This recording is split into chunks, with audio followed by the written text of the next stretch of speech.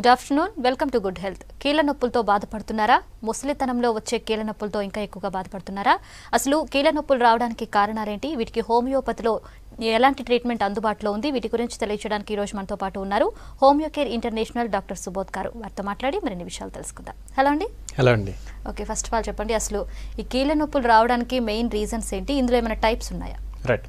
So కీళ్ళ నొప్పులు అనేది మనం తీసుకున్నట్లయితే ఆర్థరైటిస్ అని చెప్పి అనుకోవచ్చు అండి దీన్ని మనము. సో ఆర్థరైటిస్లో అనేక రకాల ఆర్థరైటిస్ ఉన్నాయి మనకి. సో ఎందుకు వస్తాయి కీళ్ళ నొప్పులు, లేకపోతే ఎంతకాలం పాటు ఉంటుంది, ట్రీట్మెంట్ ఏ విధంగా ఉంటుంది, లేకపోతే ఫర్దర్గా ఫ్యూచర్ ఎలా ఉండబోతుంది కీళ్ళ నొప్పులు అనేవి, ఏ రకమైన కీళ్ళ నొప్పులు అనే దాన్ని బట్టి కూడా మనకి చాలా డిఫరెంట్గా వేరియేషన్ ఉంటుందని చెప్పవచ్చు. ముఖ్యంగా కామన్గా చూసేటటువంటి రకం కనుక మనం చూసుకున్నట్లయితే ఆస్టియో ఆర్థరైటిస్ రకం అని చెప్పి అంటుంటాం. ఇది వయసు పైబడుతున్న కొద్దీ లేకపోతే కీళ్ళ అరుగుదలకు గురవటం వల్ల వచ్చేటటువంటి ఒక రకమైన ఆర్థరైటిస్ అని చెప్పుకోవచ్చు. దీంట్లో ముఖ్యమైన కారణం ఏంటంటే అరుగుదల, డీజనరేషన్ అనేది ముఖ్యమైన కారణం కింద చెప్పుకోవాలా. అది వయసు పైబడ్డం వలన కావచ్చు, లేకపోతే బరువు ఎక్కువ ఉండటం వలన అంటే ఒబేసిటీ వల్ల కావచ్చు, లేకపోతే ఒకే కీల్ని సంబంధించినంత వరకు ఎక్కువ సమయం పాటు యూస్ చేయవలసిన అవసరం రావటం, ఎక్కువ సార్లు ఆ కీల్ని యూస్ చేయవలసిన అవసరం రావటం, అలాగే అనేక సార్లు ఆ కీళ్ళకి సంబంధించినంత వరకు దెబ్బలు తగిలి ఉండటం, అంటే ఇంజురీస్ కానీ రిపీటెడ్గా ఏదన్నా పెద్దగా కూడా మనకి దానికి సంబంధించినంత వరకు ఇంజురీ జరగటం అప్పుడు కూడా దాని తర్వాత మనకి కీలు రికవరీ అవ్వడానికి లేకపోతే రిపేర్ ప్రాసెస్ అంతా కూడా ఎగ్జాస్ట్ అయిపోతుంది కాబట్టి తొందరగా అవి కూడా అరుగుదలకు గురి అవడానికి అవకాశాలు ఉంటాయి.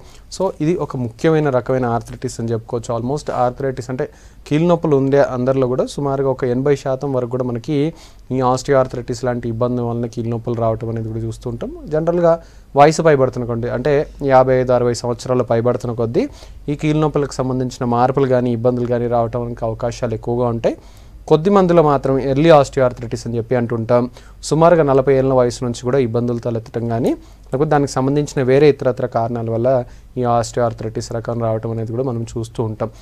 అండ్ అలాగే రెండో ముఖ్యమైన రకం కనుక తీసుకున్నట్లయితే మనం రుమటైడ్ ఆర్థరైటిస్ అండి. సో దీంట్లో ముఖ్యంగా కారణం కనుక మనం చూసుకున్నట్లయితే ఆటో ఇమ్యూనిటీ అని చెప్పాలి. సో ఇది ఒక ఇన్ఫ్లమేటరీ టైప్ ఆఫ్ ఆర్థరైటిస్ అని చెప్పుకోవచ్చు. లేకపోతే పూర్తిగా వివరించాలంటే ఒక chronic auto immune inflammatory arthritis అని చెప్పాలి. అంటే దీర్ఘకాలికంగా ఆటో ఇమ్యూనిటీ అంటే మన శరీరంలోని రోగనిరోధక వ్యవస్థ మన పైన దాడి చేయటం, ఎస్పెసిఫిక్గా ఇక్కడ చూసుకుంటే మన కీళ్ళపైన దాడి చేయటం, దానివలన వాపుకి సంబంధించిన శోధనకి గురవటం, అంటే కీళ్ళంతా కూడా శోధనకు గురై దాని తర్వాత ఆ ఇన్ఫ్లమేటరీ చేంజెస్ వలన వచ్చేటటువంటి ఒక ఆర్థరైటిస్ని మనము రుమటైడ్ ఆర్థరైటిస్ అంటూ ఉంటాం. ఒక 10-12% ఆఫ్ ద కేసెస్ మనము ఈ రుమటైడ్ ఆర్థరైటిస్ చూడడానికి అవకాశం ఉంటుందండి. ఇది కూడా ఏంటంటే ముఖ్యంగా చూసుకుంటే ఇది మిడిల్ ఏజ్డ్ ఉమెన్లో, మధ్య వయసులో ఉన్న ఆడవారిలో, రిప్రొడక్టివ్ ఏజ్ గ్రూప్ అంటాం, లేకుంటే 20-40 సంవత్సరాల మధ్యలో ఉన్న ఆడవారిలో ముఖ్యంగా ఇటువంటి ఇబ్బందులు అనేది తలెత్తడానికి అవకాశాలు చాలా ఎక్కువగా ఉంటాయని చెప్పొచ్చు. లేదంటే వంశపారంపర్యంగా ఎవరికైనా ఇటువంటి ఇబ్బందులు కానీ లేకపోతే ఇతర ఆటోఇమ్యూన్ డిసీజెస్ అంటే వేరే ఇంకేదైనా ఆటోఇమ్యూన్ డిసీజెస్ ఉన్నప్పుడు కూడా ఇటువంటి ఇబ్బందులు, రుమటైడ్ ఆర్థరైటిస్ లాంటి ఇబ్బందులు రావడానికి అవకాశాలు ఉంటాయని చెప్పొచ్చు. దీంట్లో ముఖ్యంగా చూసుకున్నట్లయితే చిన్నవి కీళ్ళు అనేది ఎక్కువగా ప్రభావితం అవటం అనేది ముఖ్యంగా గమనిస్తూ ఉంటాం. చిన్న కీళ్ళు అంటే చేతి వేళ్ళలోని కీళ్ళు కావచ్చు, కాలి వేళ్ళలోని కీళ్ళు కావచ్చు, ఇటువంటి ప్రభావితం అవటం. అండ్ అనేక కీళ్ళకి సంబంధించిన నొప్పులు ఒకేసారి ఉండటం, 2 లేదా అంతకంటే ఎక్కువ కీళ్ళు కూడా ఒకేసారి నొప్పిని ఉండటం, లేదంటే మారుస్తూ కొన్ని కీళ్ళు కొన్నాళ్ళు ఇబ్బంది ఉండటం, అది బాగా అవుతుంది అని అనుకునే లోపల లేకపోతే ఆ కీళ్ళు నొప్పి తగ్గుతుంది అనే లోపలనే ఇంకో కీళ్ళు మళ్ళీ కూడా నొప్పి మొదలవటం, నొప్పితో పాటు ఇన్ఫ్లమేటరీ సైన్స్ కూడా ఎక్కువగా ఉంటాయండి. ఈ కీళ్ళవాతం అని చెప్పి అనుకోవచ్చు. లేకపోతే రుమటైడ్ ఆర్థరైటిస్లో ఇన్ఫ్లమేటరీ సైన్స్ అంటే కీళ్ళకి సంబంధించినంత వరకు నొప్పి, వాపు, అలాగే ఎర్రగా ఉండటం, అంటే వాపు ఎక్కడైతే ఉంటుందో ఆ భాగం అంతా కూడా కొద్దిగా ఎర్రగా కందినట్లుగా ఉండటం, అండ్ అట్లాగే టచ్ చేస్తే కూడా టెండర్నెస్ కానీ లేకపోతే వామ్త్, వేడిగా ఉన్నట్లు ఉండటం, ఇవన్నీ లక్షణాలు కూడా మనము దీంతో పాటు చూడవచ్చు. అట్లాగే దీర్ఘకాలికంగా ఎనీమియా ఉండటం, అంటే రుమటైడ్ ఆర్థరైటిస్తో పాటు ఎనీమియా, రక్తహీనత ఉండటం, వీక్నెస్ ఉండటం, అండ్ ఇవి కూడా మనము దీంతో పాటు అబ్జర్వ్ చేయొచ్చు. రుమటైడ్ ఆర్థరైటిస్లో ఒక ఇబ్బంది ఏంటంటే ఇది కొద్దిగా ఇన్ఫ్లమేటరీ క్రానిక్ ప్రోగ్రెసివ్ డిసీజ్ అండి. అది కీళ్ళని మనం ఎక్కువ కాలం పాటు రుమటైడ్ ఆర్థరైటిస్ ఉండిపోయినట్లయితే కీళ్ళు వంకర్లు పోవటం, కీళ్ళ నిర్మాణాల్లో లోపాలు రావటం, దానివల్ల కీళ్ళని ప్రాపర్గా యూజ్ చేయలేని పరిస్థితి కానీ కదల్చలేని పరిస్థితి కానీ తలెత్తడం, అంటే డిఫార్మిటీస్ అంటాం వీటిని. ఈ డిఫార్మిటీస్ ఫామ్ అయిపోవడానికి అవకాశాలు ఉంటాయి. అండ్ అలాగే రుమటైడ్ ఆర్థరైటిస్ ఏంటంటే కేవలము కీళ్ళనే కాకుండా ఎక్స్ట్రా ఆర్టికులర్ మేనిఫెస్టేషన్స్ అంటాం, వేరే ఇతరత్ర అవయవాలని కూడా మనకి దెబ్బతీయడానికి, ప్రభావితం చేయడానికి అవకాశం ఉంటుంది దీర్ఘకాలికంగా. అంటే ఈ కీళ్ళవాతం ఉండిపోయినట్లయితే ఇది ఒక ముఖ్యమైన రకం అని చెప్పుకోవచ్చు. సో అలా ఏ రకమైన ఆర్థరైటిస్తో మనము డిస్కస్ చేస్తున్నామనే దాన్ని బట్టి కూడా మనం కారణాలు మారిపోవటం, దాని ప్రభావం మారటం, దానికి ఉండే లక్షణాలు మారటం అనేది కూడా మనం చూస్తుంటామని చెప్పొచ్చండి. ఓకే, కాల్ తీసుకుందా. హలో హలో విజయ్ గారు, చెప్పండి మీ ప్రాబ్లం ఏంటో. డాక్టర్ గారు ఉన్నారు, మాట్లాడండి. మేడం. హలో హలో నమస్తే అండి, చెప్పండి. నమస్కారం సార్. నమస్తే అండి. ఇక్కడ నాకు జర ఈ మోకాళ్ళ నొప్పులు, కొంచెం ఈ కీళ్ళ నొప్పులు, జాయింట్ పెయిన్స్ స్టార్ట్ అయినాయండి. ఓకే. అయితే సార్ ఇది వచ్చేసి ఒక టూ ఇయర్స్ నుంచి వస్తున్నాయండి. ఓకే. అయితే వచ్చేసి ఇక్కడ వాపు వచ్చేసి విపరీతమైన నొప్పి అండి. ఇట్లా సూదులతో వచ్చినట్టుగా ఉంటది, చాలా విపరీతంగా నొప్పి ఉన్నది. ఏదైనా పెయిన్ కిల్లర్స్ వాడితే తగ్గుతున్నది, హాస్పిటల్కి వెళ్తే తగ్గుతున్నది. మళ్ళీ దాని తర్వాత మళ్ళీ ఒక 1 వీక్ 10 days గా మళ్ళీ స్టార్ట్ అవుతుందండి. Right right right. వయసు ఎంత ఉందండి ఇప్పుడు మీది? 49 అండి. ఓకే. ఎక్కువ నొప్పి అంతా మోకాల్లోనే ఉందా? మోకాళ్ళ జర తక్కువ ఉన్నదండి, కాకపోతే కింద పాదం కీలు ఉంది కదండి. Okay, మడిమలో ankle joint. అవునండి. ఓకే ఓకే, అక్కడ ఎక్కువగా ఉంటుంది. Right right. అండ్ ఈ మధ్యలో దీనికోసం ఏమైనా పరీక్షలు ఏమైనా చేస్తున్నారా? బ్లడ్ టెస్ట్ కానీ లేకపోతే ఏదైనా స్కాన్ కానీ ఎక్స్రే కానీ అట్లా ఏమైనా? చేయించానండి. ఓకే. ఈ యూరిక్ యాసిడ్ పర్సెంటేజ్ తగ్గినప్పుడు ఇట్లా వస్తుందని చెప్పి చెప్తున్నారండి. Right right right. Okay. So ఒకటండి, అంటే మీరు చెప్పే లక్షణాలన్నీ కనుక చూసుకున్నట్లయితే గౌటీ ఆర్థరైటిస్ అంటామండి దీన్ని మనము. సో గౌటీ ఆర్థరైటిస్లో ఏం జరుగుతుందంటే మన రక్తంలోనే ఉండేటటువంటి కొన్ని రకాల అవి పెరిగిపోవటం, వాటి నిల్వ పెరిగిపోవటం. ముఖ్యంగా చూసుకున్నట్లయితే యూరిక్ యాసిడ్కి సంబంధించిన నిల్వలు కనుక పెరిగిపోయినట్లయితే అది చిన్నగా క్రిస్టల్స్ కింద ఫామ్ అయ్యి ఈ కీలు చుట్టూ కూడా చేరడానికి అవకాశాలు ఉంటాయి. ముఖ్యంగా జనరల్గా చూస్తుంటాం కాలి బొటన్ వేల్లో ఇటువంటి ఇబ్బందులు రావటం, లేకపోతే మడిమ భాగంలో యాంకిల్ భాగంలో చాలా ఎక్కువ కేసెస్లో చూస్తుంటాం. కొన్నిసార్లు రేర్గా వేరే కీళ్ళల్లో కూడా ఇటువంటి ఇబ్బందులు రావడానికి అవకాశాలు ఉంటాయి. అయితే దీంట్లో ముఖ్యంగా ఏంటంటే యూరిక్ యాసిడ్కి సంబంధించినంత వరకు కంట్రోల్లో పెట్టుకునేటటువంటి చికిత్సలు కనుక చేసుకున్నట్లయితే డెఫినెట్గా కూడా మీరు ఈ నొప్పి నుంచి తగ్గించుకోవడానికి అవకాశం ఉంటుంది. అలాగే రెండోది ఏంటంటే ఆహార నియమాలు కూడా ఖచ్చితంగా ఫాలో అవటం చాలా ఇంపార్టెంట్ అండి. ఎందుకంటే కొన్ని రకాల ఆహార పదార్థాలు తీసుకున్నప్పుడు డెఫినెట్గా కూడా యూరిక్ యాసిడ్ నిల్వలు అనేది కూడా పెరిగిపోవటం. ఎందుకంటే ఆహారంలో ఉండేటటువంటి ప్రోటీన్స్లో ఒక రకమైనటువంటి ప్యూరైన్స్ అని చెప్పి అంటుంటాం. ఈ ప్యూరైన్స్ ఎప్పుడైతే మనము అంటే జీర్ణంలో అరిగించుకుంటామో, అరిగిపోయిన తర్వాత వాటిని మెటబాలిజం అంటాం. ఆ మెటబాలిజంలో లాస్ట్ ఎండ్ ప్రోడక్ట్ కింద ఒక వేస్ట్ మెటీరియల్ లాగా యూరిక్ యాసిడ్ అనేది ఉత్పత్తి అవుతూ ఉంటుంది. ఆ యూరిక్ యాసిడ్ అనేది ఎక్కువగా ప్యూరైన్ ఉండే ఫుడ్ మెటీరియల్ ఎక్కువగా తీసుకుంటే, ఎగ్జాంపుల్ కనుక చూసుకున్నట్లయితే నాన్ వెజిటేరియన్ కానీ అన్ని రకాల మీట్ ప్రోడక్ట్స్ లేదంటే ఆల్కహాల్ ఇవి తీసుకున్నప్పుడు ఇమీడియట్గా కూడా మనకి యూరిక్ యాసిడ్ లెవెల్స్ అనేది పెరిగిపోతాయి. ఆ పెరిగగానే మళ్ళీ నెక్స్ట్ డేనో మరుసటి రోజు మీకు 72 గంటల లోపల నొప్పి ఎక్కువ అయిపోవటం అనేది కూడా గమనిస్తూ ఉంటాం. సో డెఫినెట్గా కూడా ఆహార నియమాలు కూడా ఖచ్చితంగా ఫాలో అవటం, దాంతోపాటు మెడికేషన్ కనుక యూరిక్ యాసిడ్ తగ్గుముఖం పట్టడానికి తీసుకున్నట్లయితే డెఫినెట్గా కూడా మీరు బాగా అయిపోవడానికి అవకాశాలు ఉంటాయని చెప్పొచ్చండి. Okay, right. ఇప్పుడు ఇందాక మీరు ఆర్థరైటిస్ గురించి 2 టైప్స్ చెప్పారు. అలాగే గౌటీ ఆర్థరైటిస్ అంటే ఏంటి, ఇది ఎవరిలో ఎక్కువగా వచ్చే ఛాన్స్ ఉంటుంది, దీని సిమ్టమ్స్ ఎలా ఉంటాయి? రైట్. సో గౌటీ ఆర్థరైటిస్ అండి. గౌటీ ఆర్థరైటిస్లో ఏంటంటే ఈ యూరిక్ యాసిడ్ అనేది ఒక మెటబాలిజం ఎక్కువైపోవటం, అది అంటే దానికి సంబంధించినంత వరకు అనేక రకాల వేరే ఇతరత్ర ఇబ్బందుల వల్ల కూడా యూరిక్ యాసిడ్ పెరగడానికి అవకాశం ఉంటుంది. కామన్గా చూసుకున్నట్లయితే ఈవెన్ సోరియాసిస్ ఎక్కువగా ఉండే పేషెంట్స్లో కూడా యూరిక్ యాసిడ్ ఎక్కువ గమనిస్తూ ఉంటాం. లేదంటే బ్లడ్ క్యాన్సర్కి సంబంధించిన ఇబ్బందులు ఉన్న వాళ్ళు కూడా యూరిక్ యాసిడ్ ఎక్కువగా గమనిస్తూ ఉంటాం. కిడ్నీకి సంబంధించిన ఇబ్బందులు ఎక్కువ ఉన్న వాళ్ళు కూడా యూరిక్ యాసిడ్ ఎక్కువ ఉండటం గమనిస్తుంటాం. లేకపోతే ఇవేవీ లేకుండా కూడా ఎక్కువగా ప్యూరైన్స్ తీసుకోవటం, అంటే ఇంతకుముందు కూడా చెప్తున్న ఆహార పదార్థాలు ఎక్కువ ప్యూరైన్స్ ఉండేటటువంటి ఆహారం కన్జ్యూమ్ చేయటం వల్ల కూడా యూరిక్ యాసిడ్ నిల్వలు అనేది పెరిగిపోవటం, లేదంటే వేరే ఇతరత్ర ఇబ్బందులు కిడ్నీకి సంబంధించిన ఇబ్బందులు ఉండటం వల్ల యూరిక్ యాసిడ్ అనేది ఎక్స్క్రీట్ చేయలేకపోవటం, అంటే దాన్ని మనం విసర్జించలేకపోవటం వల్ల కూడా రక్తంలో దాని నిల్వలు పెరిగిపోవటం. దానివల్ల ఏమవుతుందంటే మెల్లిగా కూడా ఈ యూరిక్ యాసిడ్ అనేది ఒక క్రిస్టల్స్ కింద చిన్నపాటిగా మనకి కీళ్ళల్లో చేరడానికి అవకాశాలు ఉంటాయి. దాన్ని టోఫై అంటాం. ఇటువంటి టోఫై ఏర్పడిన తర్వాత ఎప్పుడైనా కానీ ఇన్ఫ్లమేషన్ సడన్గా కూడా వాపు క్రియేట్ అయిపోవటం, నొప్పి రావటం, దాంతోపాటు ఏదైనా మెడిసిన్ వాటిని ఏదైనా రిలీఫ్ తీసుకున్నా ఇమీడియట్గా 3 to 5 days లోపల రిలీఫ్ అయిపోవటం. దాని తర్వాత మళ్ళీ కూడా ఎప్పుడైనా ఈ ప్యూరిన్ లెవెల్స్ కానీ లేకపోతే యూరిక్ యాసిడ్ లెవెల్స్ ఎక్కువగా ఉన్నప్పుడు మళ్ళీ కూడా ఇట్లాంటి ఇబ్బంది రావటం అనేది చూస్తుంటాం. జనరల్గా ఇది మధ్య వయసులో ఉన్న మగవారిలో ఎక్కువగా చూస్తుంటాం. అండ్ అట్లాగే ఫుడ్ విషయంలో జాగ్రత్తలు కొద్దిగా ఫాలో అవుతున్నట్లయితే డెఫినెట్గా కూడా దీంట్లో మనం రికవరీ తీసుకురావడానికి అవకాశం ఉంటుంది.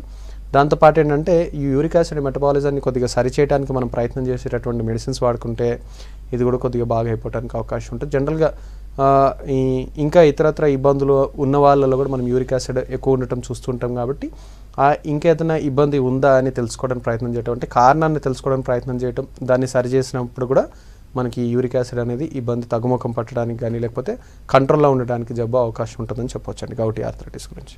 Okay, right. నెక్స్ట్ కాల్ తీసుకుందాం. హలో. ఓకే, కొంతమందికి ముసలి వాళ్ళకి ఎక్కువగాను స్టెప్స్ ఎక్కేటప్పుడు సౌండ్స్ రావడం కానీ, అదేవిధంగా మోకాల్లో గుజ్జు జరిగిపోయింది, సో దీనికి ట్రీట్మెంట్ తీసుకోవాలని చెప్తూ ఉంటారు. అసలు మోకాల్లో గుజ్జు జరిగిపోయిందంటే ఏంటి, అసలు దానికి హోమియోపతిలో ఏమైనా ట్రీట్మెంట్ ఉందా? రైట్. సో ఈ గుజ్జు అనేది కనుక చూసుకున్నట్లయితే దీన్ని కార్టిలేజ్ని గుజ్జు అనటం చూస్తుంటామండి. దాంతోపాటు ఆయిల్ అని చెప్పి కూడా అంటుంటారు కొంతమంది కీళ్ళల్లో ఇది ఉంటుందని చెప్పేసి. సో అదేంటంటే సైనోవియల్ ఫ్లూయిడ్ అండి ఇది. సో ఇవన్నీ కూడా ఏంటంటే సైనోవియల్ జాయింట్స్ అని చెప్పి అంటుంటాం. మనకుండే ఈ కీళ్ళ నిర్మాణం కనుక తీసుకున్నట్లయితే జాయింట్లో రకాలు కనుక చూసుకున్నట్లయితే మనకు ఉండేటటువంటివన్నీ కూడా సైనోవియల్ జాయింట్స్. సో దీంట్లో ఏమవుతుందంటే 2 ఎముకలు, ఆ ఎముకలకి మధ్యలో ఎక్కడైతే మనకి 2 కూడా కాంటాక్ట్లోకి వస్తాయో ఆ భాగం అంతా కూడా రఫ్గా ఉండకూడదు కాబట్టి ఎముకలు కొద్దిగా అది హార్డ్గా ఉంటాయి కాబట్టి కుషనింగ్ కింద ఉండడం కోసం, ఈ ఫ్రిక్షన్ లేకుండా ఉండడం కోసం కార్టిలేజ్ అనేది మనం ఉంటుందండి. ఇంట్రా ఆర్టికులర్ కార్టిలేజ్ అంటాం. అంటే ఎముక మనకి జాయింట్ లోపల ఉండేటటువంటి కార్టిలేజ్ అని దాని అర్థం. సో ఈ కార్టిలేజ్ అనేది కూడా అరిగిపోవటం, అంటే నార్మల్గా ప్రతి ఒక్కరిలో కూడా ఇది అరుగుదలకు గురి అవడానికి అవకాశం ఉంటుంది. రోజులు గడుస్తున్న కొద్దీ, వయసు పైబడుతున్న కొద్దీ ఏదైనా దెబ్బలు తగిలినప్పుడు, ఇంజురీస్ జరిగినప్పుడు, లేకుంటే రిపీటెడ్గా కీల్ని వాడవలసిన అవసరం వచ్చినప్పుడు కార్టిలేజ్ అనేది కొద్దిగా ఫ్రిక్షన్కి గురవటం వలన అరుగుదలకు గురవటం. అలాగే సైనోవియల్ ఫ్లూయిడ్లో ఉండేటటువంటి ఈ థిక్నెస్ కానీ లేకపోతే సైనోవియల్ ఫ్లూయిడ్లో ఉండేటటువంటి క్వాలిటీ, అంటే ముఖ్యంగా చూసుకున్నట్లయితే ప్రోటియోగ్లైకన్స్ అని చెప్పి కొన్ని పదార్థాలు ఉంటాయి. అవి ఉన్నట్లయితే ఆ సైనోవియల్ ఫ్లూయిడ్ అనేది కొద్దిగా చిక్కగా ఉండటం, దానివల్ల లూబ్రికేషన్ ఫ్రీగా అయిపోయి ఎక్కువగా ఇబ్బంది లేకుండా మనం రోజువారీ కదలికలన్నీ చేయడానికి అవకాశం ఉంటుంది. అయితే ఎప్పుడైతే ఈ ఆస్టియోఆర్థరైటిస్ రకంలో ఏదైతే మనం డీజనరేటివ్ ఆర్థరైటిస్ అని చెప్పుకుంటున్నామో, అరుగుదలకు సంబంధించిన ఆర్థరైటిస్ అని చెప్పుకుంటున్నామో, దాంట్లో మనకి డెఫినెట్గా కూడా ఈ కార్టిలేజ్కి సంబంధించినంత వరకు కొద్దిగా థిన్నింగ్ అయిపోవటం, అంటే సన్నబడిపోవటం, పలచబడిపోవటం, అంటే లేదు అంటే కామన్ పరిభాషలో చెప్పాలంటే గుజ్జు అరిగిందని చెప్పాలి. అండ్ అట్లాగే అది రఫ్గా అయిపోతూ ఉంటుంది అనమాట. కొద్దిగా కీల్లో అరుగుదలకు గురవటం, ఆస్టియోఫైట్స్ కనబడడం, ఇది రఫనింగ్ అవుతుంది. అలాగే సైనోవియల్ ఫ్లూయిడ్ కూడా ఏమవుతుందంటే పలచబడిపోతుంది.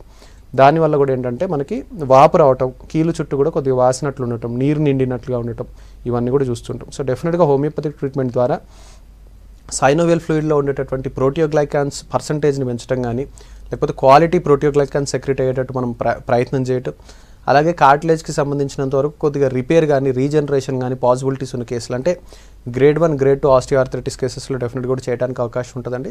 గ్రేడ్ 3లో ప్రయత్నం చేస్తుంటాం, గ్రేడ్ 4లో అది పాసిబిలిటీ ఉండదు. లేకపోతే కంప్లీట్ నీ కొలాప్స్ ఉన్న కేసెస్లో కూడా గుజ్జు తిరిగి ఉత్పత్తి అవటం అనేది పాసిబిలిటీస్ ఉండవు అని చెప్తూ ఉంటాం. సో డెఫినెట్గా కూడా మిగతా అన్ని స్టేజెస్లో ఉన్న ఈ ఆస్టియోఆర్థరైటిస్కి మనము హోమియోపతి మెడిసిన్స్ ద్వారా, ప్రాపర్ కాన్స్టిట్యూషనల్ వైద్య విధానం ద్వారా ఈ రికవరీ ఉండటానికి అవకాశాలు ఉంటాయని చెప్పొచ్చండి. ఓకే, నెక్స్ట్ కాల్ తీసుకుందాం. హలో. నమస్తే రాజీ గారు, చెప్పండి మీ ప్రాబ్లం ఏంటో.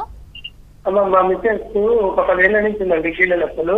ఓకే సార్, మేము డాక్టర్ వీరేంద్ర గారికి చూపెట్టామండి. ఎస్సీకి టాబ్లెట్ వాడిన రోజులు తక్కువ ఉంటుంది, బంద్ చేయంగా ఎక్కువైతుందండి, వాపు వస్తుంది, కీళ్ళు పోతుంది. ఈఎస్ఆర్ ఎక్కువ టెస్ట్ చేసినాం, ఈఎస్ఆర్ ఎక్కువ రాగానే ఎక్కువైతుంది. ఎస్సీకి ఎక్కువ వాడటం వల్ల కళ్ళకు మన వస్తుందండి నొప్పి. ఇంకొకటి నల్ల అవుతుందండి, స్కిన్ మొత్తం నల్లగా అవుతుంది. దీని గురించి చెప్తారని. Right right right. దీంతో పాటు వేరే ఇంకేమైనా మాత్రలు వాడుతున్నారా హెచ్సిక్యూస్ తో పాటు? హెచ్సిక్యూస్ తో పాటు కొన్ని నాకే ఎండిపోతుందండి, ఇంకో టాబ్లెట్ కూడా రాశాను, నాకు వేసుకొని తగ్గుతుంది, మళ్ళీ వస్తుందండి. Right right. సో ఒకటేనంటే మీరు చెప్పే ఇది కనుక చూసుకున్నట్లయితే డామార్డ్స్ అని చెప్పి అంటున్నామంటే, అంటే డిసీజ్ మాడిఫైయింగ్ ఏజెంట్స్ అని చెప్పి అంటుంటాం వీటిని. సో దాంట్లో హెచ్సిక్యూస్, హైడ్రోక్లోరోక్వినిన్ కానీ, లేకుంటే స్టెరాయిడ్స్ లాంటివి, అంటే మెథోట్రెక్సైడ్ కానీ, లేకపోతే జెంప్రెడ్ కానీ, లేకపోతే ఫోలిట్రాక్స్ కానీ, ఇటువంటి మెడిసిన్స్ అనేవి కూడా వాడటం జరుగుతుంటాం. సో 10 ఏళ్ళ నుంచి ఇబ్బంది ఉందని చెప్తున్నారు, ఈ మెడిసిన్స్ వాడితే తగ్గుతుందంటే సుమారుగా ఇది రుమటైడ్ ఆర్థరైటిస్ కానీ, లేకపోతే ఏదైనా ఇన్ఫ్లమేటరీ ఆర్థరైటిస్కి సంబంధించిన ఇబ్బంది అని చెప్పి అనుకోవచ్చు. సో దాంట్లో ఏంటంటే ఆ మెడిసిన్స్ ద్వారా కేవలం జబ్బుని అదుపులో పెట్టడానికి, కంట్రోల్లో పెట్టడానికి మాత్రం చేసేటటువంటి వైద్యం అండి అది.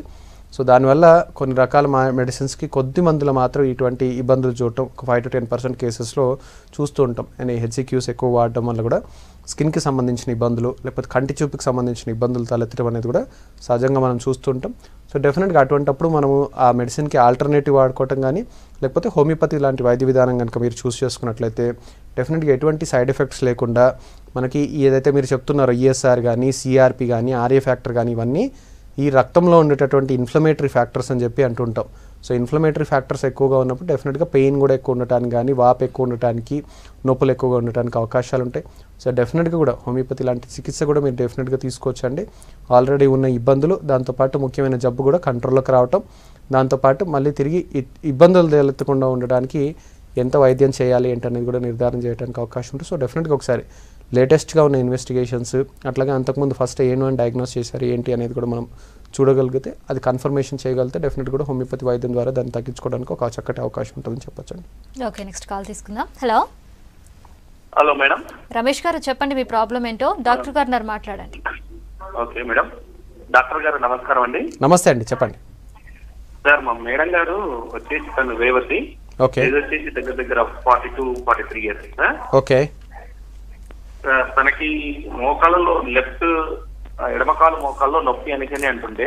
ఓకే. ఈ మధ్య ఎక్స్రే కూడా తీయించాం సార్. ఓకే. ఎక్స్రేలో వచ్చిన రిపోర్ట్ ఏంటంటే గ్రేడ్ 2 ఆస్టియోఆర్థరైటిస్ చేంజెస్ నోటెడ్ అనేసి వచ్చింది సార్. రైట్. ఓకే. దీనికి మా కొంత ట్రీట్మెంట్ ఇప్పుడు అలోపతి ట్రీట్మెంట్ డాక్టర్ దగ్గర నుంచి కొంత మెడిసిన్స్ తీసుకుంటున్నారు. ఓకే. 15 days కోర్స్ ఇచ్చారు. ఓకే. జనరల్ గా మనకి మన దాంట్లో ఏమైనా ట్రీట్మెంట్ పర్మనెంట్ ట్రీట్మెంట్ ఏమన్నా ఉండగలుగుతుందా ఎట్లా అన్నది? సో ఒకటేనంటే ఒక విషయం చెప్తాను మీకు. గ్రేడ్ 2 ఆస్టియోఆర్థరైటిస్ అని చెప్పి అంటున్నారంటే రెండో దశలో ఉండేటటువంటి అరుగుదలకు సంబంధించిన కీళ్ళ నొప్పులు అని చెప్పి అనుకోవాలా. సో ఇదేంటంటే వయసు పైబడుతున్న కొద్దీ కూడా ఇది ఇంకా కూడా ఇబ్బంది పెరగడానికి అవకాశం ఉంటుంది. జనరల్గా కనుక ఇప్పుడు ట్రీట్మెంట్ చేయకుండా వదిలేస్తే ఈ గ్రేడ్ 2 అనేది నెక్స్ట్ గ్రేడ్ 3కి అలాగే గ్రేడ్ 4కి వెళ్ళడానికి అవకాశం ఉంటుంది. సో ఇప్పుడు నుంచి వైద్యం తీసుకుంటే, ఇప్పుడు నుంచి ట్రీట్మెంట్ తీసుకుంటే ఏంటంటే ఒకటి పెయిన్ కంట్రోల్ అనేది ఒక టార్గెట్ కాదండి. రెండో టార్గెట్ కింద మనం ఖచ్చితంగా అంటే పెయిన్ కంట్రోల్ చేయాలి డెఫినెట్గా, కానీ అదే హోల్ అండ్ సోల్ టార్గెట్ కాదు. పెయిన్ కంట్రోల్తో పాటుగా నొప్పి కంట్రోల్ ఉండాలా, రోజువారీ కార్యక్రమాలకి ఇబ్బంది కలగకూడదు, రోజువారీ డైలీ ఫిజికల్ యాక్టివిటీకి డొమెస్టిక్ యాక్టివిటీకి నొప్పి లేకుండా చేసుకోగలగటం అనేది ముఖ్యమైన టార్గెట్. దాంతోపాటు కీళ్ళు ఫర్దర్గా కూడా అరుగుదలకు గురి అవ్వకుండా ఆ దశలో మనం కంట్రోల్ చేయడానికి ప్రయత్నం చేయాలి. రెండోది కంప్లీట్గా కూడా తగ్గిపోతుంది అంటున్నారు. సో ఒకటి ఏంటంటే ఇది వయసు పైబడ్డం వల్ల కావచ్చు, లేకపోతే ఏదైనా కాల్షియం డెఫిషియన్సీస్ కానీ లేకపోతే వేరే ఏదైనా ఇబ్బందుల వలన అరుగుదలకు గురైంది. సో అరుగుదల కొద్దిగా ఎక్కువగా ఉందన్నప్పుడు కంప్లీట్గా రిపేర్ అవ్వటం కానీ రీజనరేషన్ అవ్వటం కానీ పాసిబిలిటీస్ తక్కువగా ఉంటాయి. కొద్దిగా ఏంటంటే మనం డెఫినెట్గా ఫర్దర్గా అరుగుదల లేకుండా కంట్రోల్ చేయవచ్చు. రెండోది డెఫినెట్గా ప్రయత్నం చేయవచ్చు అండి, రిపేర్ చేయడానికి లేకపోతే రీజనరేట్ చేయడానికి ప్రయత్నం చేయవచ్చు. ఎందుకంటే రీజనరేషన్ అంటాం, మనకు కొన్ని రకాల కణాలు కీళ్ళలో ప్రతి ఒక్కరిలో కూడా ఉంటాయి. వయసు తక్కువగా ఉన్నప్పుడు ఆ కణాల ఉత్తేజం ఎక్కువగా ఉంటుంది కాబట్టి రిపేర్ అయిపోతూ ఉంటాయి. వయసు పైబడుతున్న కొద్ది ఏంటంటే ఆ కణాలు ఉత్తేజం తగ్గుతాయి కాబట్టి అవి రిపేర్ చేయలేనటువంటి పరిస్థితి వస్తుంది, అందుకని అరుగుదల పెరిగిపోతుంది. సో డెఫినెట్గా వాటిని మళ్ళీ కూడా మనం ప్రయత్నం చేయటం హోమియోపతి మెడిసిన్స్ ద్వారా అండ్ తిరిగి కూడా కొద్దిగా మనం రిపేర్ చేసుకోవడానికి ప్రయత్నం చేయవచ్చు. ఖచ్చితంగా మాత్రం నార్మల్ అయిపోతారు, లేకపోతే కీళ్ళు మళ్ళీ కూడా ఎక్స్రే తీస్తే ఎటువంటి అరుగుదల లేదు అని చెప్పి వస్తుందని చెప్పడానికి ఎప్పుడు కూడా అటువంటి పరిస్థితి లేదు. కాకుంటే డైలీ ఫిజికల్ యాక్టివిటీ పెయిన్ ఫ్రీగా ఉండేటట్టు చూసుకోవటం, ఎటువంటి సైడ్ ఎఫెక్ట్స్ లేనటువంటి మెడికేషన్ ఇవ్వటం, దాంతోపాటు ఫర్దర్గా డీజనరేషన్స్ లేకుండా ఉన్న డీజనరేషన్ని రిపేర్ అవ్వడానికి ప్రయత్నం చేయటం, ఇవి హోమియోపతి ద్వారా చేయడానికి అవకాశం ఉంటుందని చెప్పవచ్చండి. ఓకే, నెక్స్ట్ కాల్ తీసుకుందాం. హలో హలో లక్ష్మి గారు చెప్పండి మీ ప్రాబ్లం ఏంటో. మ్యామ్ నేను మెదక్ నుంచి కాల్ చేస్తున్నాను. నా పేరు లక్ష్మి, చెప్పండి. నా ఏజ్ 40 years. గత 2 years నుంచి యశోదాలో చూపించుకున్నాను, సన్షైన్ కి వెళ్ళాను, వేరే క్లినిక్ లో కూడా వెళ్ళాను. అసలు మీ ఏజ్ కి అయితే మోకాలు అరుగుదల అనేది ఉండదు అన్నారు. కాకపోతే అసలు కూర్చోలేను, బాత్రూమ్ కి వెళ్ళాలన్నా బాగా ప్రాబ్లం అవుతుంది, మోకాలు అసలు బెండ్ అవ్వట్లేదు. What is the problem sir? X ray ఏమైనా తీసారా అండి? ఎక్స్రే మోకాలు అంటూ ఏం తీయించలేదు. గత 2 years బిఫోర్ తీయించాము, అప్పుడైతే ఏం లేదని చెప్పారు. కానీ హోమియోపతి ఒక 1 month అట్లా వాడాను, no response. 2-3 types of medicine వాడాను, అసలేం రెస్పాన్స్ లేదు. కానీ అసలు విపరీతం అంటే పెయిన్, అసలు దగ్గరికి అనలేను, కాలు చాలా ప్రాబ్లం ఉంది. So what is the solution? ఎన్ని సంవత్సరాల నుంచి ఉందంటున్నారండి ఇబ్బంది? 2 years అవుతుంది సార్. అసలు చాలా అంటే చాలా పెయిన్ ఉంటుంది, అసలు ఏ మాత్రం కింద కూర్చోలేకపోతున్నా, కూర్చుంటే లేవలేకపోతున్నా. 2 మోకాల్లో కూడా ఉందండి ఇబ్బంది? అవునండి, 2 మోకాళ్ళు అదే ఉంది సార్. రైట్. సో ఈ మధ్యలో వేరే ఇన్వెస్టిగేషన్స్ ఏం చేయలేదు, 2 years బ్యాక్ మాత్రం ఒక ఎక్స్రే మాత్రం చేశారు అంతేనా? 2 years బిఫోర్ చేయించాను. ఈ మధ్యలో మెడిసిన్ అంటే యశోదాకి వెళ్తే ఏమన్నారంటే మీ ఏజ్ అడిగే ఏజ్ అయితే కాదు, కాకపోతే మెడిసిన్ రాస్తాను ట్రై చేయండి అన్నారు. 1.5 month వాడాను, బట్ నో రెస్పాన్స్. మెడిసిన్ ఎక్కువైపోతుంది బాడీకి కానీ. అసలు రెస్పాండ్ అంటూ ఏం ఉండట్లేదు. సో మెడిసిన్ మానితే ఇంకా కనీసం బాడీ అన్నా బాగుంటది అనే ఉద్దేశంతో మెడిసిన్ మానేసాను, కానీ ఆ మెడిసిన్ ఏ మెడిసిన్ వాడినా కూడా బాడీ అంతా సిక్ అయిపోతుంది, అసలు ఏం పని చేయలేకపోతున్నా. సో ఒకటేమంటే ఫస్ట్ థింగ్ ఏంటంటే ఆల్మోస్ట్ 2 years పై నుంచి కూడా ఇబ్బంది అంటున్నారు, వేరియస్ ట్రీట్మెంట్స్ తీసుకుంటున్నారు. ఒకటండి ఫస్ట్ థింగ్ ఏంటంటే ఇబ్బంది తెలుసుకోవడానికి ప్రయత్నం చేయటం, ప్రతి డాక్టర్ కూడా టైం ఇవ్వటం అనేది చాలా ఇంపార్టెంట్ అండి. ఎందుకంటే ఇక్కడ ఫస్ట్ డయాగ్నోస్ చేయటం అనేది ప్రతి కేసులో కూడా చూడాలి. సో ఫస్ట్ ఇనీషియల్గా ఎవరి అప్రోచ్ కూడా ఏంటంటే వయసు తక్కువగా వచ్చిన పేషెంట్స్తో కీళ్ళ నొప్పులు చెప్తున్నారంటే కీళ్ళకు అరుగుదలకు సంబంధించిన ఇబ్బందులు ఉంటాయనే అనుమానం కూడా రాదు. అయినా కానీ మనం ఇచ్చేటటువంటి ఇనీషియల్ ట్రీట్మెంట్స్ కనుక రెస్పాన్స్ లేదు అన్నప్పుడు డెఫినెట్గా కూడా ఫర్దర్గా ఇన్వెస్టిగేట్ చేయాల్సిన అవసరం ఉంటుంది. అది ఇనీషియల్ స్టేజెస్ ఆఫ్ ఇన్వెస్టిగేషన్స్. ఆ తర్వాత కూడా తగ్గట్లేదంటే కనుక మనం ఇన్ డీటెయిల్డ్గా ఇన్డెప్త్గా అనాలిసిస్ చేయటం కానీ ఇన్డెప్త్గా ఇన్వెస్టిగేషన్స్ కానీ చేయటం, ఆ తర్వాత మనం ఫర్దర్గా కూడా ట్రీట్మెంట్ కానీ డయాగ్నోసిస్ కరెక్ట్ అవ్వటం, ట్రీట్మెంట్ చేయడానికి అవకాశం ఉంటుంది. సో మీరు షార్ట్ టర్మ్లో డాక్టర్స్ని మారుస్తూ ఉంటే, మెడికేషన్ మారుస్తూ ఉంటే డయాగ్నోసిస్కి వచ్చే పరిస్థితి ఉండదండి. లేదంటే కనుక ఇనీషియల్గానే ఫస్ట్ అటెంప్ట్లోనే కంప్లీట్గా కూడా మిమ్మల్ని ఇన్వెస్టిగేట్ చేసి చూడటం, అంటే ఈవెన్ టిల్ ఎంఆర్ఐ వరకు కూడా కంప్లీట్గా కూడా నీ ఎంఆర్ఐ కానీ, ఎందుకంటే లిగమెంట్ టైర్స్ ఉండొచ్చు, మీకు హిస్టరీ ఆఫ్ ఇంజురీ లేకపోయినా నీ లిగమెంట్ టైర్స్ అంటాం అన్నమాట. అంటే మోకాలిని లోపల అరుగుదల లేకపోయినప్పటికీ మోకాల్ని పట్టి ఉంచేటటువంటి కండరాలు కొన్ని చిరిగి ఉండవచ్చు. దానివల్ల కూడా ఏంటంటే తీవ్రమైన నొప్పి ఉండటం, అన్ని యాంగిల్స్లో నొప్పి ఉండదండి, కొన్ని పరిస్థితుల్లో మాత్రం కొన్ని పోస్చర్స్లో కొన్ని నడక విధానాల్లో నొప్పి ఉండడానికి అవకాశం ఉంటుంది. లేకపోతే ఇన్ఫ్లమేషన్ లేకపోవచ్చు, అంటే వాపు లేకపోవచ్చు, కానీ కీళ్ళ వాతానికి సంబంధించిన ఇబ్బంది ఉండవచ్చు, రేర్ కేస్ ఫినామినా. సో అటువంటి దాని గురించి కూడా మనం ఇన్వెస్టిగేట్ చేసి చూడాలి. సో డెఫినెట్గా డైరెక్ట్గా ఏ ఇబ్బంది ఉంది అనడానికి నేను సమాధానం చెప్పలేకపోయినప్పటికీ ఇన్ని రకాల ఇబ్బందులు ఉంటాయి కాబట్టి మీరు కొద్దిగా ప్రయత్నం చేయండి, డాక్టర్కి కొద్దిగా టైం ఇవ్వండి. డెఫినెట్గా కూడా ఏ ఇబ్బంది ఉందని తెలుసుకోవడానికి అవకాశం ఉంటుంది.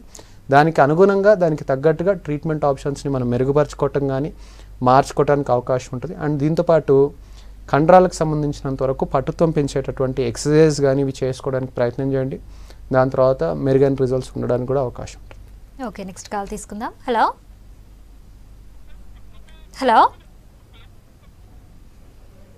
హలో సార్ నమస్కారం సార్. దామోదర్ గారు చెప్పండి, ప్రాబ్లం ఏంటో. సార్ నేను భూపాల్ నుంచి మాట సార్, మా మిసెస్ కు ఏజ్ 47. ఓకే చెప్పండి, ఇబ్బంది ఏముందండి తనకి? Joint pain sir. ఓకే, ఎన్నాళ్ళ నుంచి ఉన్నాయండి? సార్ ఒక జస్ట్ 3 months సార్, 30 నుంచి సార్. ఓకే, తర్వాత ఏమైనా ఫుడ్ లో ఏమైనా మార్పు చేయాలి సార్, దాంట్లో అది కూడా చెప్పండి సార్. రైట్. ఏ కీళ్ళలో ఉన్నాయండి నొప్పులు ఎక్కువగా? టోటల్ బాడీ సార్, అంటే మెయిన్ షోల్డర్స్ సార్, షోల్డర్స్ మోకాలు నొప్పులు సార్. ఓకే, మోకాలు నొప్పులు, భుజాల నొప్పులు, all joints body all joints అన్ని కీళ్ళలో ఉన్నాయి. రక్త పరీక్షలు ఏమైనా చేశారా అండి? సార్ రక్త పరీక్షలు ఏమైనా చేశారా? ఇయర్ సార్ 73 ఉంది సార్. ఇయర్ సార్ 73 ఉంది. ఓకే, వేరే ఇంకేదైనా రూమటెడ్ ఆర్ఏ ఫ్యాక్టర్ కానీ యూరిక్ యాసిడ్ కానీ ఏమైనా చేశారా? అదేం చేయలేదు సార్. రైట్. సో ఒకటండి, అంటే ఫస్ట్ థింగ్ ఇవి కూడా ఇన్వెస్టిగేట్ చేయడానికి ప్రయత్నం చేయండి. కొద్దిగా సిబిపి అంటాం, నార్మల్గా హిమోగ్లోబిన్ లెవెల్ ఎంత ఉంది, డబ్ల్యూబీసీ కౌంట్ ఎంత ఉంది, ఎందుకంటే కొన్నిసార్లు కొన్ని రకాల ఇన్ఫెక్షన్స్లో కూడా కీళ్ళ నొప్పులు వస్తాయి కాబట్టి అది ఎంత ఉందని తెలుసుకోవడం కూడా మంచిది.